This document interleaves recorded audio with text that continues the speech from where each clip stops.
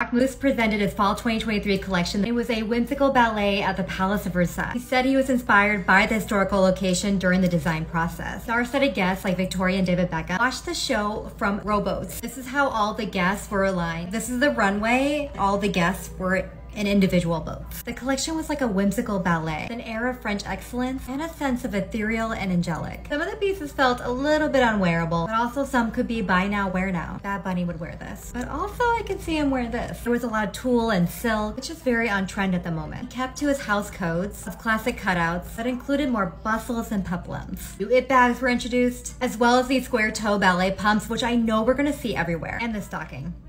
I already know. Overall, it wasn't my favorite collection from him, but he still never disappoints from a marketing perspective. Let's hear it. What do you guys think?